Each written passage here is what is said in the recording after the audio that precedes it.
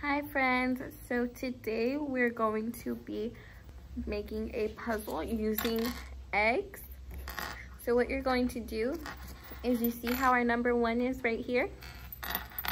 Each egg has a bottom part with dots, so you have to connect the dots with the right number. So since this is 1, we're going to look for the one with 1 dot. So it would be this one. So you can go ahead and put these together. So now we're going to do the number 2. So how many dots are we looking for? 2. Good job. So is this one 2? Let's count. Let's see. 1, 2, 3. No, that's not 2. Does this one have 2? Let's see. 1, 2. Yes, it does have 2.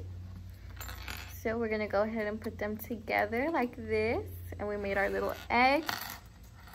And now we have our number 3. So now we have to find the one with 3 dots.